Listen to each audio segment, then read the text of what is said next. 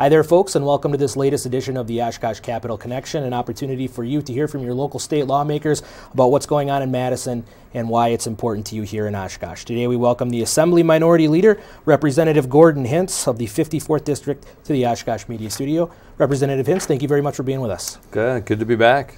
So we talked a little bit before we got going here. The budget season is over, so now you just cool your heels, right? Not a whole lot going on, but what's going on down there? Not so fast.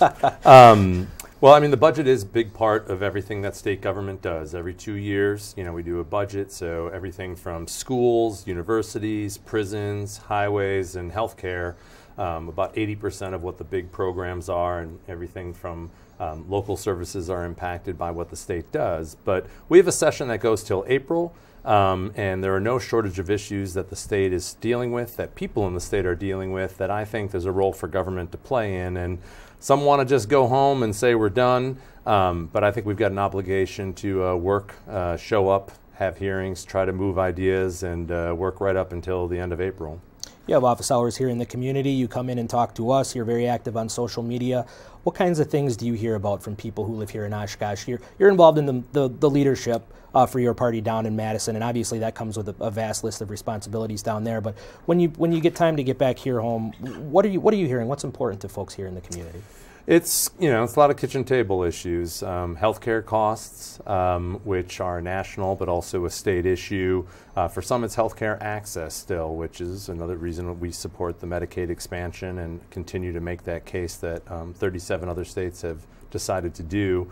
Childcare costs, wages. The reality is, even though we're in the longest period of economic expansion in our nation's history, it's really been concentrated at the top, and with the erosion of some of the good paying jobs and the sort of service sector jobs out there, even with the labor shortage, we're seeing a lot of people on the margins that are just one medical bill, one car accident, one incident away from losing their home and other things. And I think we've seen that in a number of studies come up, that there are just still a lot of people struggling, living on the margins, where it's got to be more on our radar. I think sometimes, the economy's great, or my investments are great. There's a lot of people in our community that are struggling. I know the school district has highlighted that we still have a large number of children living in poverty that are at a disadvantage.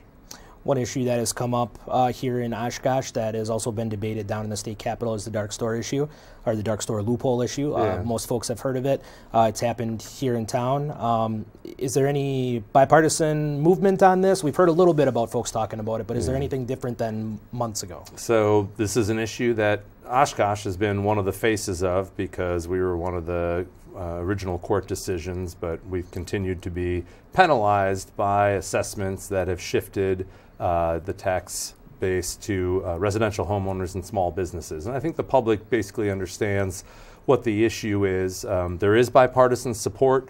There was a hearing 2 years ago. It looked like we were going to get action, given that higher property taxes is the consequence, and nobody wants that. It seems to be a non-starter right now. I think the big box retailers have kind of had their way. They're probably more campaign finance active than municipalities, and it's disappointing. I think that's one of the issues we need to act on. The sponsors of the bill are very conservative Republicans who do commercial development, but they recognize that if we don't act, we're saying it's okay to use city services to pay less than what the assessment is, and that means the tax base continues to shift to people who may be on fixed income, smaller businesses that don't have attorneys that are able to sue the city, and we're going to bring it up, but I'm not confident. We're recording this in the beginning of November. You've got a town hall coming up at Traeger Elementary School on November 18th. When you hold events like that, what are, I guess I kind of asked you this already about what the trends are, what you hear in the community, but what is it like to kind of stand up in front of folks and at sometimes, I'm assuming, have them kind of just fire either complaints or questions, or that's the job. So what are those things like, and how do you use those to go back to Madison and then take action? It's part of the job, and you're right.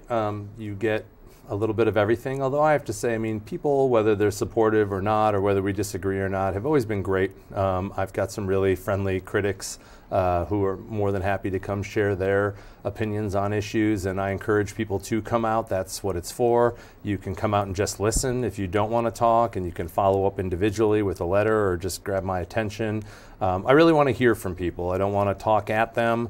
I don't want to, I'll certainly answer questions. I think we're going to have some slides ready to answer. I'm happy to give an update on things that are happening, but it's really an opportunity for people to ask questions and for those that are in attendance to hear other people ask questions. In my other town halls or office hours, it's a lot of the conversation that follows off of questions that I think helps everybody learn more about things, and I've always come away with something new that I didn't know or an answer that I have to get back to people on because I'm just not sure about it. But it helps me humanize the issues that are out there and localize their impact. That one-on-one face contact is important because I think and you might agree, the culture and the way people talk to each other online is obviously very different than the way that they talk to you when you're standing in front of them and they realize there's a person behind that Facebook account or there's a person behind that person they see on TV who just wants to help and work, and this is the reason why you take this job and run for election.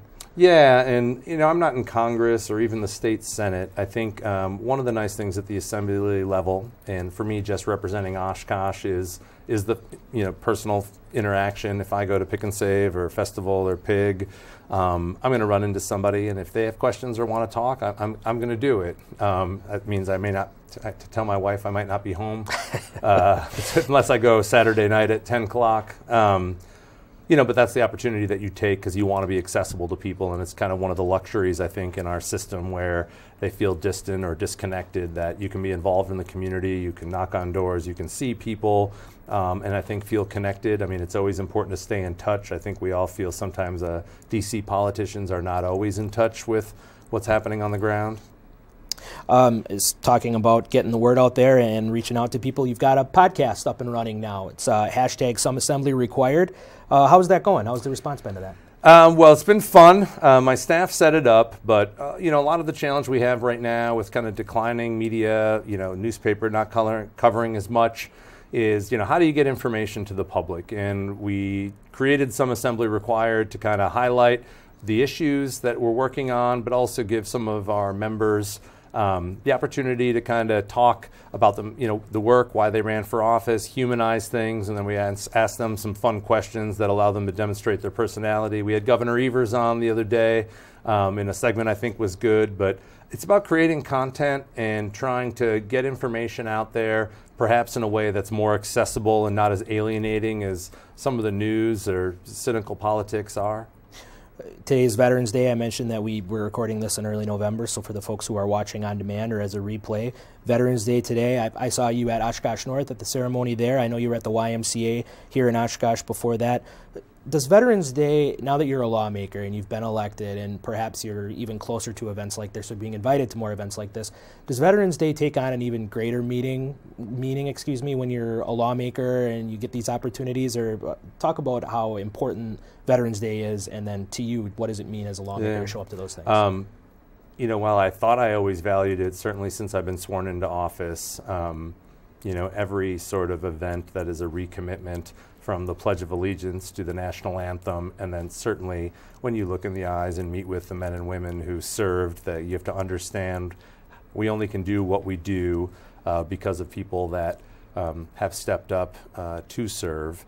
I always say to people that run for office, the biggest decision is deciding to run for office. Well, that obviously doesn't compare. I mean, the idea that you're going to step forward and make a commitment to your country, to your colleagues, you're going to work as part of a team above anything else is a significant commitment that, a lot of us don't know if, we didn't make, but seeing the different generations of people on a day like today and the bond that they have that only they can share and experience is special, and I'm glad that we have so many community events that recognize their service, and I'm grateful for that. Mm-hmm. Well said. So to wrap this up, I want to say thank you once again for stopping in. If folks do want to get in contact with you, phone number, Facebook, email, what's the best way to contact your All office? of the above. Like I said, the same kind of personal connection. I read my emails. My staff may answer the message and get it to me. those things are all good. We have content out there, so if you follow us on Twitter or Facebook, that's a good way to stay informed of some of the things we're doing in the district, some of the issues that are out there. But there's many ways to get a hold of us. Sometimes people send me personal messages on Facebook that my staff always gets grumpy. So, my email address is probably the best way online to reach me. We'll always get back to you in short order, and I'm happy to call you back personally.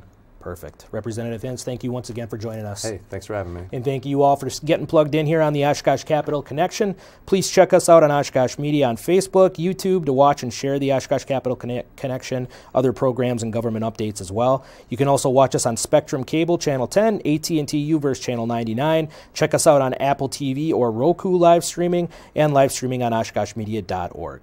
So once again, thank you all for joining us on the Oshkosh Capital Connection, and we'll see you next time.